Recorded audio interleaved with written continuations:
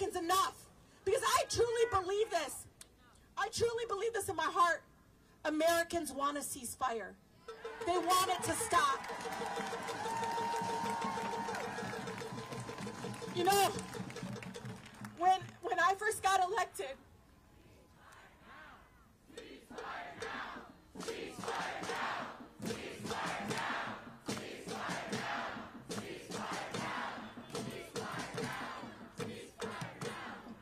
when I got elected, my cousin in Ramallah called me, and we had this moment, and she's like my little cousin, but now she's an adult. And she says to me, oh my God, we can't believe you got elected. And I said, yeah, you know, I'm just like, whatever, you know, I'm here, okay. But she says, you don't get it, Rashida. We really thought Americans hated us. Like the fact that you got elected, like she just even that, like, oh my God, so they don't, I said, no. The majority of Americans are literally against oppression. They're against occupation, they're against human rights violations.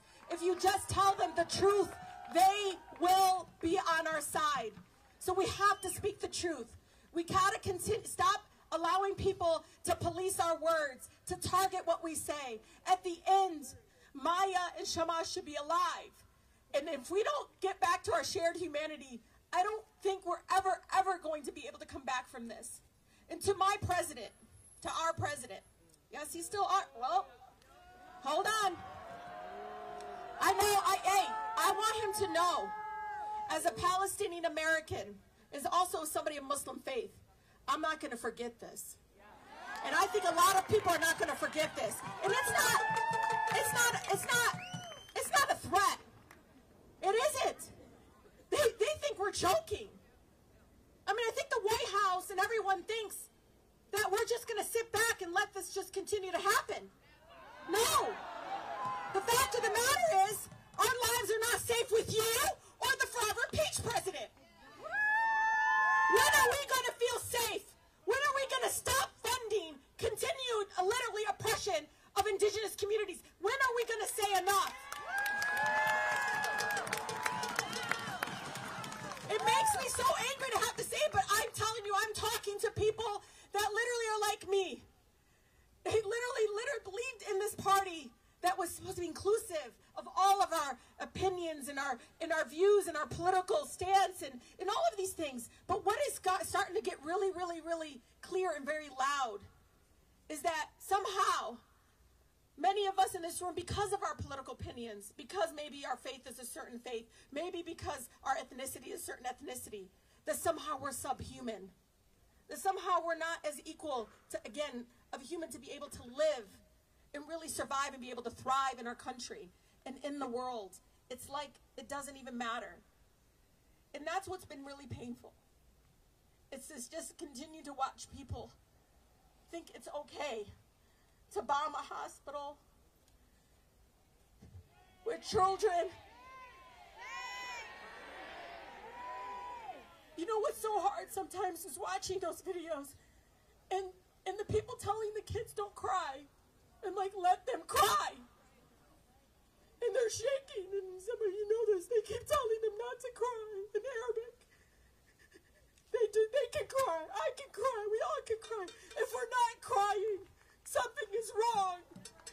And so I'm telling you right now, President Biden, not all America's with you on this one.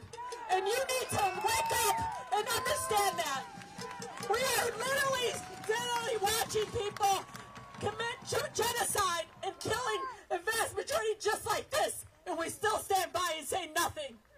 We will remember this. But all of you, you need to know, I swear to God, Wahiyat Allah, you are on the right side of history. You are. You're doing everything possible to save lives. What is wrong with that? Stop it with trying to politicize this. One goal, save lives. That's it. Do everything you're supposed to do to make that happen. Stop with the bullshit. I love you all so much. We gotta stop allowing people to police our words, to target what we say. At the end, Maya and Shama should be alive. And if we don't get back to our shared humanity, I don't think we're ever going to be able to come back from this. And to my president, to our president, yes, he's still on. Well, hold on. I want him to know, as a Palestinian American, is also somebody of Muslim faith, I'm not going to forget this. And I think a lot of people are not going to forget this. And it's not a threat. It isn't. They think we're joking. I mean, I think the White House and everyone thinks that we're just going to sit back and let this just continue to happen. No. The fact of the matter is, our lives are not safe with you or the forever impeached president. When are we going to feel safe? When are we going to stop funding continued, literally, oppression of indigenous communities? When are we going to say enough? It makes me so angry to have to say, but I'm telling you, I'm talking to people that literally are like me. They literally believed in this party that was supposed to be inclusive of all of our opinions and our views and our political stance and all of these things. But what is starting to get really, really, really clear and very loud is that somehow many of us in this room, because of our political opinions, because maybe our faith is a certain faith, maybe because our ethnicity is a certain ethnicity, that somehow we're subhuman, that somehow we're not as equal to, again, of human to be able to live and really survive and be able to thrive in our country and in the world. It's like it doesn't even matter. And that's what's been really painful. Let's give it up for Corey! Corey! Corey! Corey! Corey! Corey! Assalamu alaikum. Bismillah ar-Rahman ar-Rahim. Yesterday, I wish you all could have seen. If you haven't, you should have seen our Jewish neighbors from across the country. They made me so proud and inspired. You could hear the voices throughout Cannon come through Longworth, through Rayburn. As they shouted ceasefire, as they shouted not in my name. As they shouted never again to no one. And mashallah, the Muslimin in the crowd today. If this is not a showing that most America is not with you, Mr. President. Most of America is not with the people that don't want to de-escalate and facilitate a ceasefire. I don't know who you're listening to. I don't know who you're talking to, but you're obviously not talking to these Americans. So you Jama'ah, I'm going to speak the language that they only understand. Because as we go for over a dozen days of pure violence, massacres, it didn't matter how many bodies we showed them, how many children we showed them, how many tears we shed. It wasn't the chemical weapons that was melting children's faces, burning them. It wasn't the cry of a mother or a father who took so long to have his baby boy crying, kneeling down to kiss him for the last time. It wasn't that. Do you know why now all of a sudden there seems to be this small sliver, little bit of humanization? Badri alaikum. When did you decide? Now? Now? After a man mutilated 26 times a 6-year-old body. We kept telling you, be careful. Stop equating this type of violence with the whole faith and the whole people. You didn't listen. Do you know when they started listening? Is when I told them, I just want you to know, Michigan is an important state where I come from. I'm going to speak their language. Come on, I want you to be honest with me because it doesn't matter how many bodies. It don't matter how many are dying from a war crime. War crimes are being committed. The answer to war crimes is not more crimes, ya Jama'ah. It's not how it works. You want to end the cycle of poverty? Be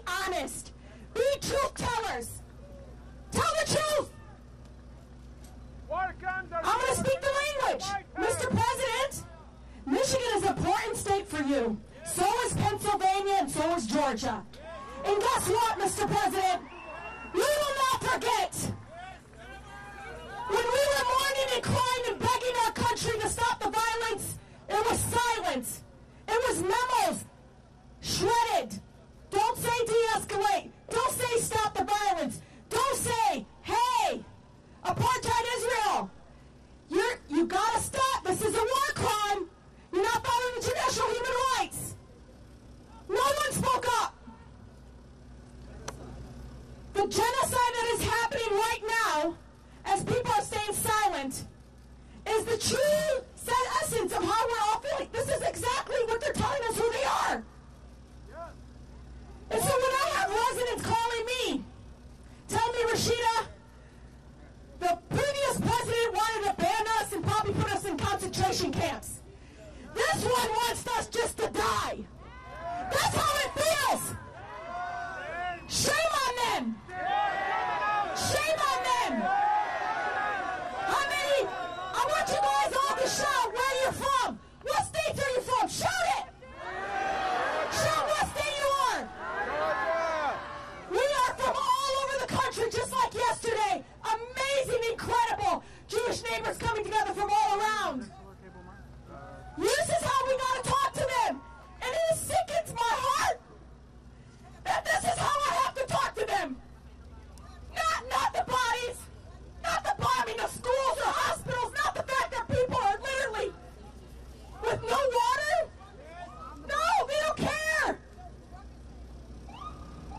They literally are being paralyzed. Who are they listening to? You know what I read today?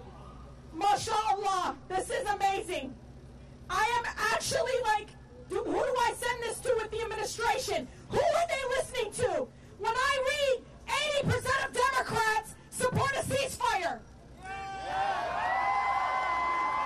57% of independents support a ceasefire. We have to talk their talk, ya Jama'ah. You want to save lives with me? Go ahead. This is the way you talk to them. Guess how many Republicans? 56% of Republicans want a ceasefire. So if I have to show them in numbers, we're not going to sit back. Every child that died in Gaza, I'm going to multiply it by hundreds to show up. And if we show up, I don't care. We'll vote for Trade Commissioner. We'll vote for a city council person. We'll vote for a state representative that sees us and stands with us. We'll vote for Cory Bush. We'll vote for people like that stood with us. But guess what? We're going to remember. And maybe we don't want to vote for either the people that want to ban us or the people that want to literally sit silent while a genocide happens. That's the way we have to speak. Allah Hamim. Allah Hamim Kulim. But they forget, I'm an American Muslim Palestinian. Allah Miha, my son, my city. Allah Miha. I want my sister to live in a free Palestine before she dies. I want her to walk and pick her olives in a free Palestine. I want her to eat the warm tea, the feet as she opens it on her land and puts it in her mouth in a free Palestine. And the Jama'ah, the way we do it, we're not going to stay home. Oh, no. We're going to show them we're here. We vote. But guess what?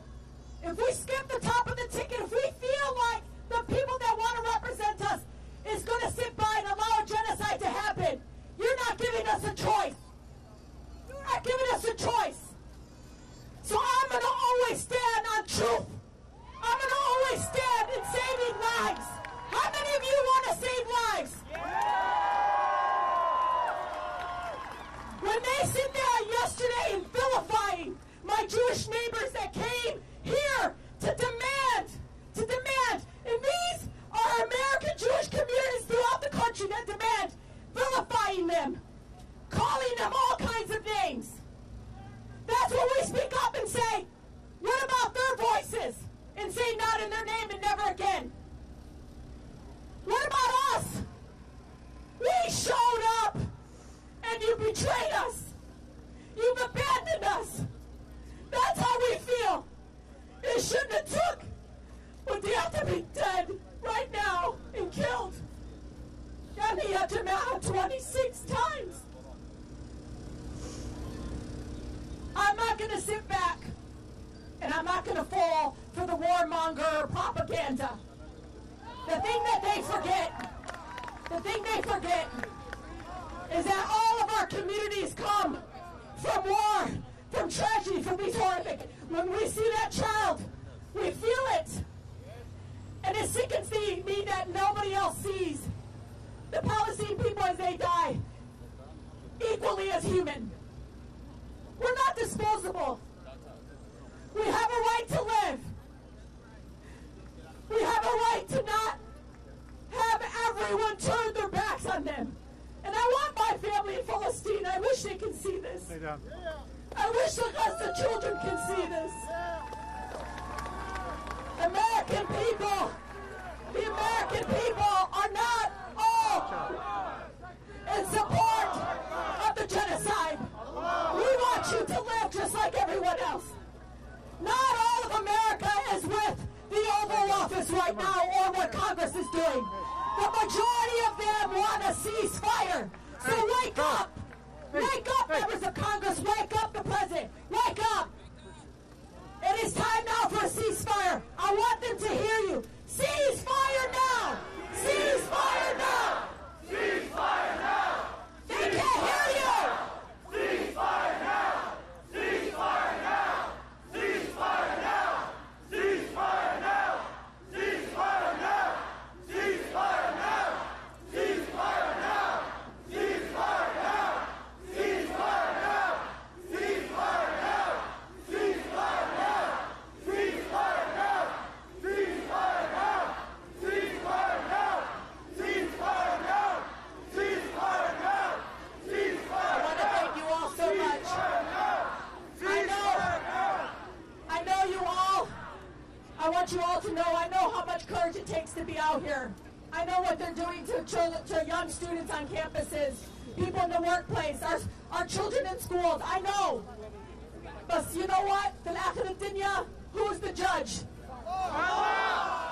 So I want you to know you will always have a sister in Congress that will speak truth to power. And I protect everyone. Everyone. Thank you so much. Inshallah, the next convening will be to celebrate a free Palestine.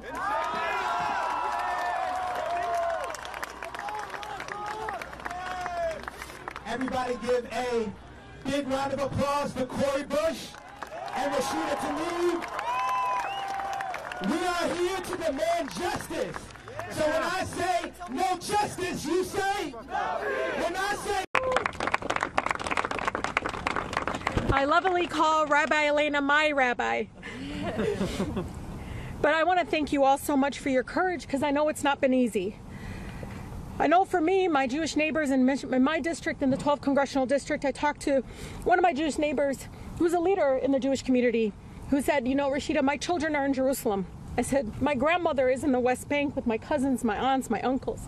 We have more to lose if we don't get a ceasefire, if we don't move towards coexistence and towards understanding this violence is not making anyone safe. So thank you again.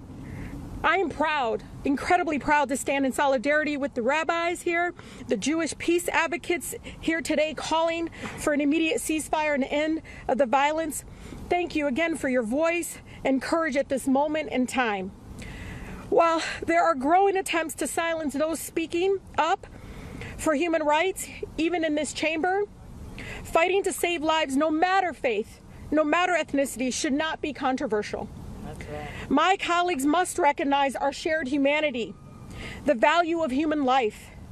There are millions of people across our country right now who are horrified watching the government support collective punishment of Palestinians, while the Israeli government continues to carry war crimes by cutting off water, food, and life-saving medical care. I know I've seen the stats. I mean, the polling shows A majority of Americans, over 65% of Americans, including 80% of them being Democrats, want a ceasefire.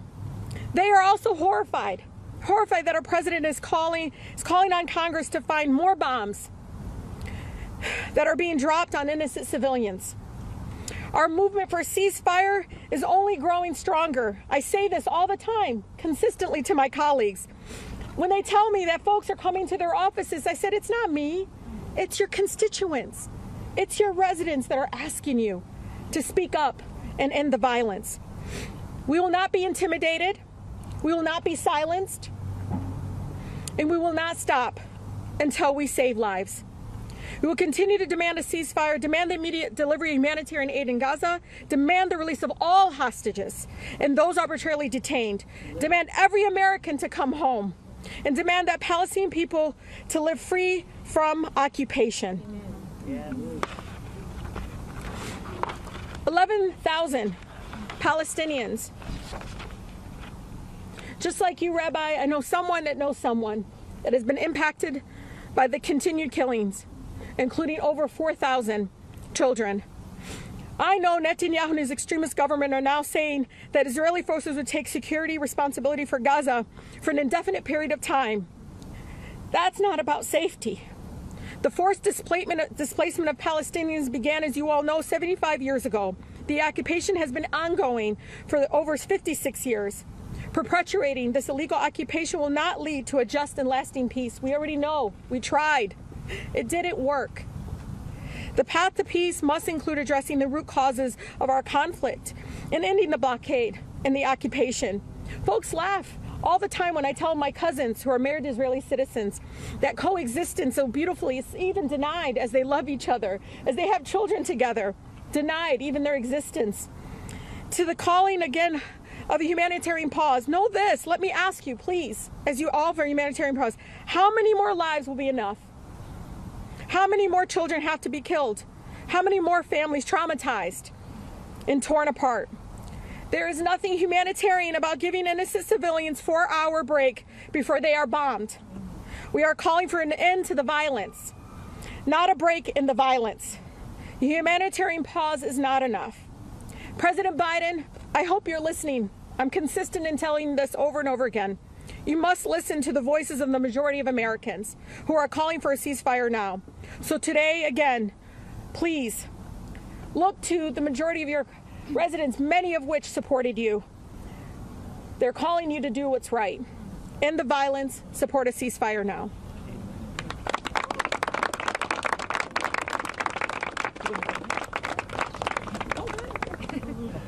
No, go ahead. Come in and speak to us.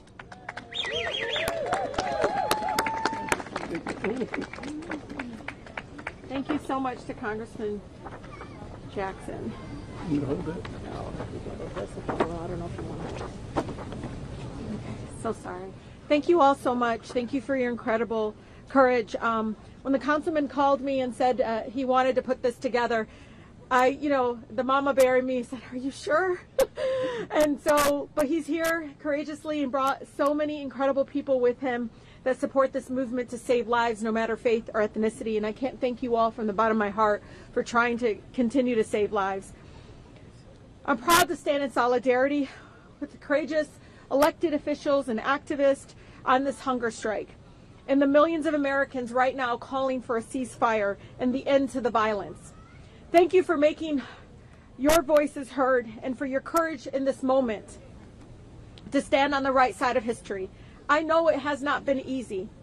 When my colleagues and I first called for a ceasefire, and in this building right behind you, they called us repugnant and disgraceful. Well, let me say this. The bombing of innocent civilians and children is repugnant and disgraceful. The refusal to support a ceasefire and an end to violence in the killing is repugnant and disgraceful. Our president calling on Congress to fund more bombs that are being dropped on innocent civilians is repugnant and disgraceful. Netanyahu continues to want to restart this genocidal bombing campaign with President Biden's support. We cannot look away, my friends. We cannot look away, America. We must ensure that everyone sees exactly what the extremist Netanyahu is doing to thousands of innocent Palestinian civilians, especially children, who are being starved in Gaza and pulled out of the rubble.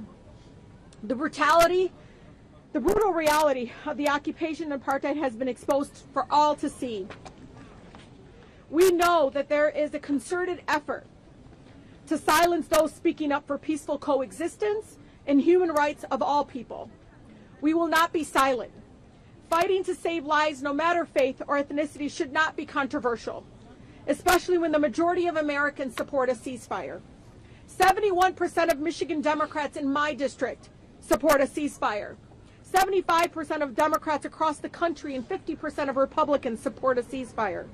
So yes, why is it that my colleagues are scared to even say the words, utter the word ceasefire? I know the United Nations General Assembly voted to support a ceasefire 120 to 14. All the major human rights organizations support a ceasefire. The African National Congress, the party of anti-apartheid hero Nelson Mandela, supports a ceasefire. The Pope supports a ceasefire. This isn't controversial. It's long past time for my colleagues to recognize our shared humanity and the value of all human life. Our movement for a permanent ceasefire is only growing stronger, and I'm grateful for each and every single one of your voices here today. We will continue to demand a permanent ceasefire, demand the immediate delivery of enough humanitarian aid to Gaza, demand the release of all hostages and those arbitrarily detained, and demand that every American, those that are left, to come home, and demand that the Palestinian people live free from occupation. The path to peace must include addressing the root causes of the conflict and ending the blockade and occupation that is starving Palestinians. The Palestinian people deserve to live with equal rights, freedom, and human dignity. I will continue to say this over and over again. And the Israeli government has killed over 14,000 Palestinians in Gaza, including 6,000 children. 1.7 million Palestinians have been displaced from their home. When this pause in the violence expires, all I keep thinking about is asking my colleagues, how many more lives? How many more lives will be enough? How many more children need to be killed? How many more families have to be traumatized and torn apart? There is nothing humanitarian, my friends, about giving innocent civilians a few days of rest before they are bombed again. We are calling to the end to violence permanently and not a break in the violence. The temporary pause is not enough. We need a permanent ceasefire now. For our President, President Biden, please, you must listen to the voices of the majority of Americans and the majority of Democrats who are calling for a ceasefire now. Again, thank you so much for your incredible courage and for those that continue to speak up and say ceasefire now. Thank you. We will call up Congresswoman Rashida Tlaib. Yes. Thank you so much, Corey and Ilhan and all the incredible doctors that spoke. The answer is not war crimes. It can never be war crimes. So I want to thank you so much for your incredible courage. I know for a fact, many of my friends who work in the medical field, it has been hard to just even merely exist, to merely be in spaces with those that don't want you to speak up against the injustices that you see over and over again when you just turn your phone on and just look. So thank you so much for your courage in this moment to stand on the right side of history. We know that there is a concerted effort to silence those speaking up for peaceful coexistence and the human rights of all people. We will not be silent. Fighting to save lives, no matter faith, no matter ethnicity, should not be controversial, especially when the majority of Americans outside of this institution supports a ceasefire. The images coming out of Gaza are horrific. Netanyahu has resumed his genocidal bombing campaign with President Biden's support. We need a permanent ceasefire now. We cannot look away. According to recent data of polling that came out, and this is important because, you know, they listen to polling sometimes when it doesn't even matter. But 76% of Democrats support conditioning funding to Israel and upholding human rights. We must ensure that everyone sees exactly what the extremist Netanyahu is doing to thousands of innocent Palestinian civilians, especially our children who are being starved in Gaza and pulled out of the rubble, many in their pajamas. These are brutal reality of occupation and apartheid. doctors, nurses, ambulance workers targeted and killed while trying to save lives. Patients are terrified, dodging Israeli fire in the hospital compounds, literally in the entryway of the emergency entry. Can you imagine? Operating rooms overflowing with dead and dying men, women, and children. Medical staff desperately trying to save who they can without even the most basic supplies, food or clean water or medicine. Surgeries, amputations, literally cutting children's legs off with no anesthesia. On the floor. This one's hard for me. The decomposing bodies of premature babies exposed for the world to see at Al-Nasser Children's Hospital after Israeli forces bombed it and forced the medical staff to evacuate. Hearing that doctor that was forced out, leaving her babies. It was her babies too. Jesus. And for them to come back, for her to come back and see decomposing bodies of these 4 premature babies on oxygen were found eaten by worms, blackened by mold, and mauled by stray dogs. Why? Because they're Palestinian babies? You want to look away? They're babies. The dehumanization and violence is horrific. I hate giving them my tears, but I'm not crying because of them. I'm crying because our shared humanity is getting lost every single day. We do not call for a ceasefire. Why? Why do my colleagues continue to ignore the voices of their constituents? They send me pictures of people protesting in front of their offices, and I say, why? You think I'm not in charge? Those are your residents. Yes. Go out there and talk to them. Amen. Yes. Talk to them. Meet with them. Sit down with them. They're your constituents. Y'all, the United Nations General Assembly supports a ceasefire. All the major human rights organizations support a ceasefire. These doctors support a ceasefire. Presidents and world leaders around the globe support a ceasefire. The Pope supports a ceasefire. This isn't controversial. It's long past time for my colleagues to recognize our shared humanity and value all human life. Congresswoman Cori Bush and I should not have to sit on the steps with no authorization to say we're going to mourn all lives. Both Israelis and Palestinians, no matter their faith. Our movement for ceasefire is only growing stronger, and I'm grateful for each and every single of voices here today, especially my doctors in the Michigan 12th Congressional District. I will continue to demand a ceasefire, the immediate delivery of enough humanitarian aid in Gaza. And I say this, enough. The release of all hostages and those arbitrarily detained by Israel.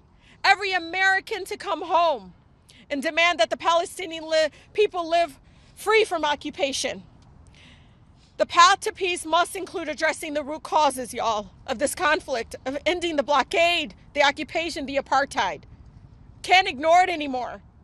The Palestinian people deserve to live with equal rights, freedom, and human dignity. The Israeli government has killed over 16,000 Palestinians in Gaza, including over 6,000 children. Over 1.7 million Palestinians have been displaced from their homes. Many of their children are asking, when are we going home? There is no home to go back to. And thousands are missing under the rubble. So I once again stand here to ask my colleagues, how many more lives will be enough for you all? How many more innocent civilians and children have to be killed? How many more lives will you accept as collateral damage? There's nothing humanitarian about giving Palestinians a few days of rest before they are bombed again. We are calling for an end of this violence, not a break in the violence. The temporary pauses are not enough. We need a permanent ceasefire now. We need an end to the genocide. President Biden, I say this over and over again because I hope you hear me. You must listen to the voices of the majority of Americans and the majority of Democrats who work their butt off to get you elected. You have to represent all of us, Mr. President, not just some. Call for a ceasefire now. Amen. Ceasefire now. Ceasefire now. Next, I'm going to introduce Dr. Nadal Jabour. He's an internist genericus. I can't say these words, that's why I'm not medical. Thank you, nurse. And I know, and president of the Advanced Care Center. Thank you. Anonymous. It's fine. Thank you. Good morning, all.